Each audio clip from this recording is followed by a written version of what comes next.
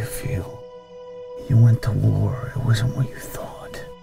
You never got to look a bad guy in the eyes and just pull the trigger. Tonight, I gave you that chance. You got to be a warrior.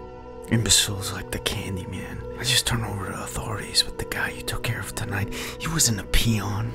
You did the world a favor, and so did I.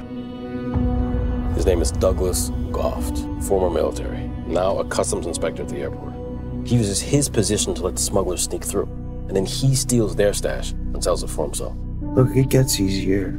The first one is always the most difficult, but the next one after that. There's not going to be a next one. This was it. Don't be so sure. I'm getting bad vibes about this.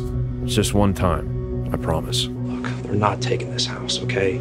If they do, they're gonna have to drag us out of here kicking and screaming.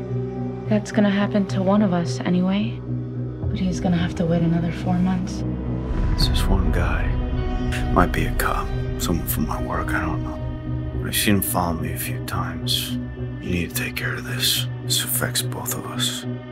I hired you to follow him, not the other way around. Go down to the boundary and take some samples. James will give you a hand. Something wrong? I had a visitor yesterday, a guy in a black car. When I came outside, he took off. And you think it was me? Doesn't have to end like this. Maybe we could be a great team. Emily, I brought it back to protect you. Is it the same gun? I told you not to get involved with this. You got in trouble because you crossed the line. Did you push me?